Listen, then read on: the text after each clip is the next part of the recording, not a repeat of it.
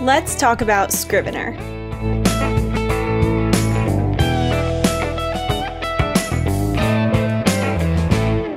Hello, my writerly friends. I'm Victoria, author and editor. I've been using Scrivener for about 10 years, and I love it more every day. It is a fantastic tool for writers, especially those working on longer projects. It has so many options to help you organize your writing and your research, to keep everything in one place. Plus, there are so many built-in tools that really make the writing process easier, simpler, and more fun. I am a huge fan of Scrivener, and in this video, I'm going to tell you why. I'm going to walk you through how I organize my writing projects. I'm going to show you some of my favorite features of Scrivener, and I'm going to dive into a few of the areas of Scrivener that you'll want to explore, especially if you're not all that familiar with the software. A lot of people are intimidated by Scrivener because you open it up and there are so many things, but you don't have to do everything at once. Explore, keep learning. Like I said, I've been using it for 10 years and I'm still learning. That's part of the fun. And one of the fantastic things that I always brag about with Scrivener is that it is so flexible and it is so easy to adapt your process for each project when you're using Scrivener. Because each project we work on, each book we write, it's a little bit different and our process has to be a little varied. Scrivener allows for these unique differences. So without further ado, let's hop over to my screen. Okay, welcome to my Scrivener project. I am just going to flow through some of the features that I really enjoy using. This is an older project. It's actually on submission right now, but this is an older version. The last few rounds of revisions happened in Word, so I don't even recognize a lot of this. Right off the bat, one of the things that I love about Scrivener, and specifically Scrivener 3, is the ability to make these awesome timelines on the corkboard. So if you've used Scrivener, you may be familiar with the standard corkboard, which just looks like this. It's kind of the idea of having an actual physical corkboard and putting your scenes or your chapters on index cards and physically moving them around, which I also do. But doing this, you can move these around and it will actually move the text around within your project. If you want to work in a freeform method, you can do that as well, and it won't be quite as structured. You can move them around wherever you want. But for this project, since I had two separate timelines, I had a past timeline and a present timeline that kind of alternated throughout the story, I love being able to view it visually like this. So you can actually see the green is the present timeline and the blue is the past timeline, and I can get an idea of how those timelines are interweaving as, you know, the reader is moving through the plot.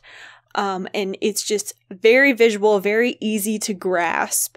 And you can also set it so that here on the left, in the binder, you have the same colors visible.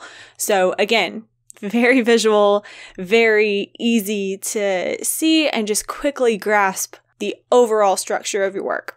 So you see here that this is a chapter, and within the chapter I have two scenes, and they are broken down into index cards as well, with the title and then a short description of the scene. And then when you expand that over here in the binder, that's where you have the actual text. So right here we have the first scene and then the second scene. And if you go back to the corkboard and move them, you see that they actually flipped over here. So again, moving around these index cards actually moves around the text, which is very, very nice, especially when you're doing big structural revisions. Now you can expand all this out, or you can condense it up and make it all nice and pretty over there on the left.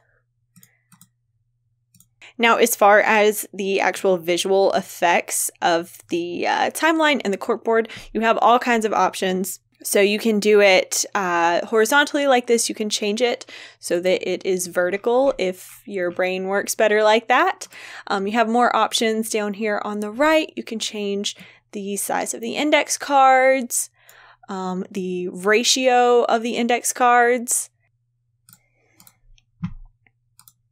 And you see here that I have enabled the stamps here for my status for each chapter. So whether it's revised, in progress, to do, and you can customize that based on the types of labels that you use. You can enable that, you can disable that, you can turn these colors off. You can really change up the visuals in any way you want. You can change the background, all kinds of options. And speaking of visuals, let's just go ahead and talk about the overall look of Scrivener.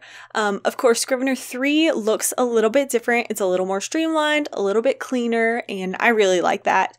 But you can also change up the color scheme. You see, I have it in dark mode. I really appreciate the dark mode. It's a lot easier on my eyes, but you have a couple more options. So if you just go up here and go to Scrivener, Appearances, and you have dark and light here. And then when you go into themes, you actually have several different themes. So you have 2 options for dark themes and 2 options for light themes. So I'm just going to flip through and show you what all those look like.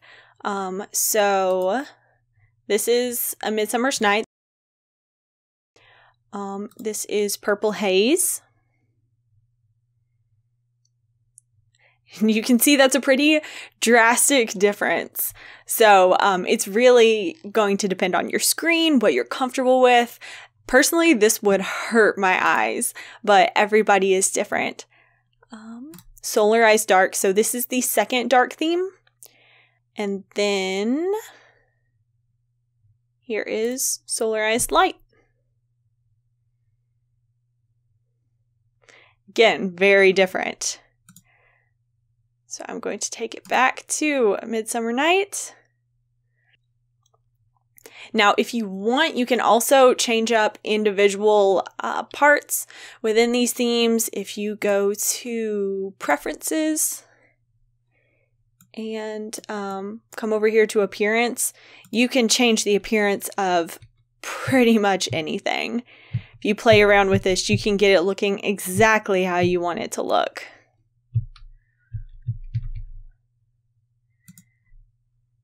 And of course, many of us, when we're working, like to come over here to View and hop into Composition mode, which really removes all those distractions. Nothing but you and the words.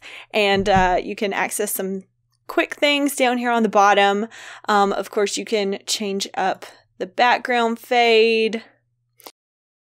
You can change the background. You can adjust this to your liking. While we're over here, let's go ahead and talk about the binder for a moment. The binder is this whole section right here on the left. It is very, very nice when you are trying to stay organized. I find it so useful for pre-writing, drafting, revision, the whole shebang, because everything is right here where you need it. You can see here I have all my chapters in folders. And then here I have information about my characters, which are organized by household. And then up here I have some information that I was using for the revision process, my timeline, my story Bible, just some general notes. And down here I have, this is actually an old version of the manuscript, just for reference. And so I could see what I was changing and keep an eye on some of the plot information. And then right here is some of my pre-writing. So I have brainstorming, I have some background information, and there's some research thrown in here somewhere. Here we go. This is research specifically for the rewrite. So random things that I was looking up and saving because I knew I would need to come back to them. So one of the things that I just love about Scrivener is that this whole thing right here, all that stuff that I just ran through, if you were using Word, you would have a different Word file for each and every one of those things, and then you're trying to keep them in folders or just scattered on your desktop, and it's a mess. We've all been there, and it's an absolute mess. I adore having the organization of Scrivener. It makes the entire process so much simpler. Another thing that is new to Scrivener 3 and that I really like and find myself using quite a bit is the project search. So we could always search over here in the binder, and that works, but it's a little bit clunky because, okay, you searched and you see that the word Brooklyn appears in all of these chapters and scenes. But then if you want to get more specific, if you're looking for one certain instance, you have to actually go into them and check one by one. But with the project search up here, you can click, type your search term, and then you see, okay, here's the titles. And then down here, we have some actual previews of the text. Again, when you're looking for something specific, this is really, really helpful because you can skim this and say, oh, this is the one I'm looking for. And then if you want to go in the full project search, it will take you over here on the left. Also up here where we did the search, you see we have nice little quick view of our project targets. So this on the left is our overall word count compared to our target word count. You see it was a little bit high here. I cut it down some in subsequent revisions. And then over here we have our session word count. So 0 out of 1,000. Of course, I have not been working on this today. And then over here on the right, we have our daily word count. And you see this blue line at the top. This represents the overall word count compared to the target. And then there would be a line at the bottom showing the daily word count. So to go ahead and show you that, you just make something new here. And I'm just going to copy some words over. And now you see 657 words. And here's the bar showing how close we are to reaching that 1,000-word mark. And of course, if you want more detail, we have the beloved Project Targets shortcut. So we're going to go into Targets, and here we are. We have basically the same information that you see right there. So again, you see the word count, the target word count, session, and target. You can change those in the options, all kinds of stuff. And then if you want even more detail, you can go to Project Statistics. It's going to take a second to load because it's getting you all kinds of information about your project. And we have it set to accurate down here. If you want this information faster, you'll sacrifice a little bit of accuracy, but Scrivener does give you the option to change that. So you can go right here and go to estimate. So we have words, characters, paragraphs, sentences, so many things. Actual reading time right here, which can be really helpful, especially if you're using Scrivener for something other than novel writing, like blog posts, and you want to put the reading time at the top of your blog post. That could be very useful. Word frequency, which is an interesting one. A few words that pop up more than others. Grave comes up 12 times. Well, now you know what I write about. This can be really, really interesting and can help you identify words that you are overusing, especially if they are, okay, so beside comes up 55 times, but beside is a common word that is not obtrusive, and you're probably not going to replace that with something. On the other hand, if seeped had come up 55 times, I may want to replace some of those instances with something else. So that can be a very useful tool. Along with the project statistics here, you can also get the stats for just the selected documents. So that would be just this scene. And then, of course, we have more options so that you can customize this to your liking.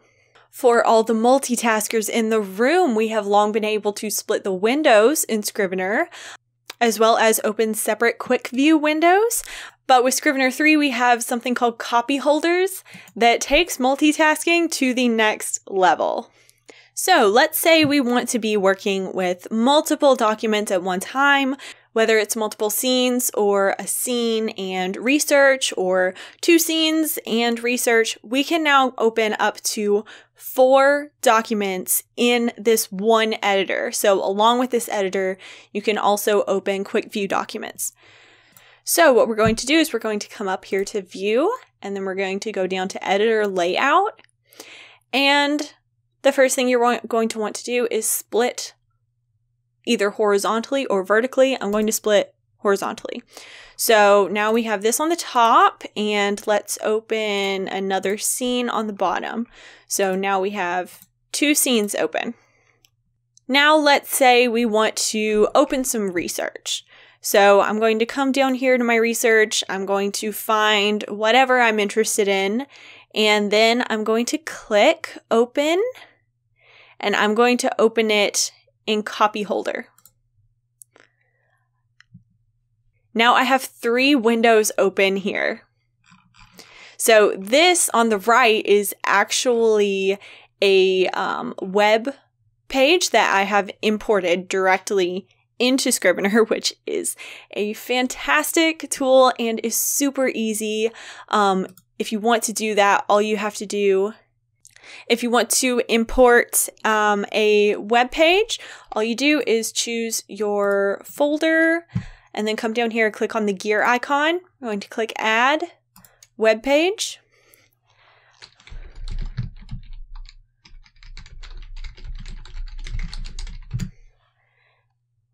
Add your URL and then click OK, and it's going to import that for you. So now here it is. We've added the web page, and I'm going to come down here to the bottom editor, and I'm going to open this web page in copy holder. So now I have 4 things open at the same time.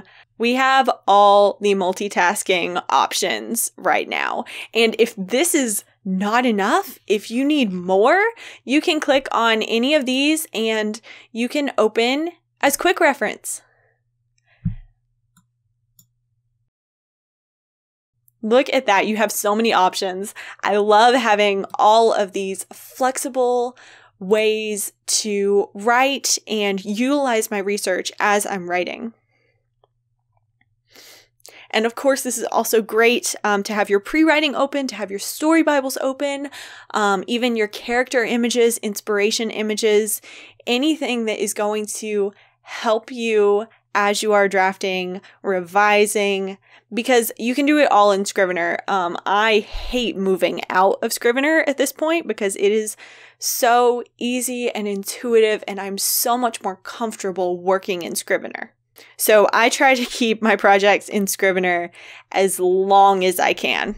So I'm going to close some of this out and just hop right back to the single scene in the editor here. Another thing that is really useful, especially with the research side, the pre-writing side, are Scrivener links. And they are exactly what they sound like. You can link to different Scrivener files. So I believe, if I'm not mistaken, that I have done so, yes, here in my character profiles. I have a link to different characters who have different relationships to each other. So this is very, very easy. All you do is highlight whatever you want the link text to be, and then you're going to right click, go to link to document, and pick your document. It can be to whatever you want, and then it'll open right up for you. Super easy. You can also link to outside sources, to files, to web pages, to pretty much anything. This is also really fun if you're writing hyperfiction, and if you've never played with hyperfiction, I certainly recommend it, if only for fun. Hyperfiction involves using hyperlinks in the fiction to either link to outside sources or to move around within the story. Okay, another new feature that is extremely fun to play with and can also be really, really useful is the linguistics focus. Now I'm just going to show you this one. So if you come up here to edit, and then we're going to go down to writing tools and click on linguistic focus. So have you ever wanted to isolate something like dialogue? So you could just focus on making sure the characters' voices are consistent. I know I have, and I have often wished for something to help me do that, which is why I was so excited when Scrivener 3 came out and this linguistic focus was included. So all you have to do, let's say you want to isolate dialogue, click on direct speech, and there it is. It's isolated. Now you can see just the dialogue. You can fade out the other text as little or as much as you want. You can make it completely go away. You can also isolate different parts of speech. So noun, pronouns. This is one that folks use a lot, adverbs. That's a really good way to check your adverbs and make sure you're not overusing them. This is just so easy to use, and it's a really great tool to check yourself and to evaluate yourself when you're at that line editing stage and you're trying to make sure that your prose is consistent and concise and all of those good things. And it's a tool that is not much use by itself. You have to have the knowledge to go with it, but basically it just highlights the areas that you may need to evaluate for whatever element, for consistency, concision, correctness, whatever the case may be. So it can be very useful, but as I said, it's not by any means something that is a quick and easy check. It's not like a spell checker. It's just going to bring things to your attention. So I really love that. And another fun tool is the name generator. I love that that is integrated. It's built right in. I know I am all the time stopping. I'm introducing a character, especially if it's just a minor character and I need a name. They can be really tough to come up with. So if that happens, all you have to do is pop up here to the name generator, tell it what gender you want. You can give it options like alliteration, and then you can come down here and choose what types of names to include and set your obscurity level. I love that. And then just generate names. And there we go. It's right there. You can also set the forename or the surname. So if you know one or the other and you're looking for a name to go with it, then you can kind of see how it's going to look with the name you have already chosen, which super useful and just makes it really easy. One of the things that I hear people say about Scrivener is that it's just too complicated. It's too complicated and they couldn't figure it out, and it was just easier to continue using their word processor. And while I understand that and understand that it can look and feel overwhelming, once you get the hang of it, it makes things so much simpler. It just really streamlines the process of all of those things that are related to writing that we need to do in order to get to the actual act of putting words on the page. And that is amazing, amazing to me. I would never want to give that up.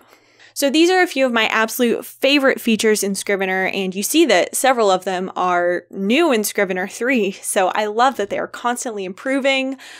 Scrivener 3 is a paid upgrade, but if you have been using previous versions of Scrivener, you get it for a discounted price. Scrivener 3 is currently only available on Mac, but if you purchase Scrivener 2 for PC right now, you will get Scrivener 3 for PC for free when it is available.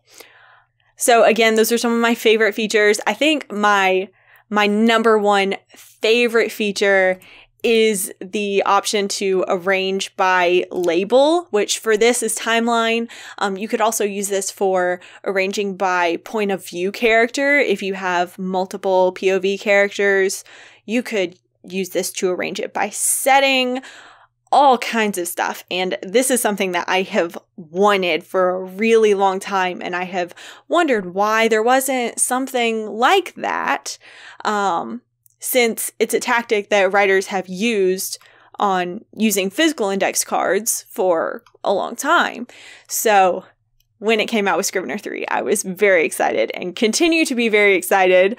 I've used this for 2 projects since I finished working with Left at the Sycamore. So yeah, that's probably my favorite. All right, folks, I guess that's enough Scrivener for today. That is it for today. Thank you so much for watching, and I hope you got a ton out of this video. If you have any questions about Scrivener or about writing, leave a comment. Also, let me know if you're a Scrivener user. Do you love it? What features did I leave off that you could not live without? If you enjoyed this video, please give it a thumbs up, subscribe if you want to see more, and I'll see y'all next time.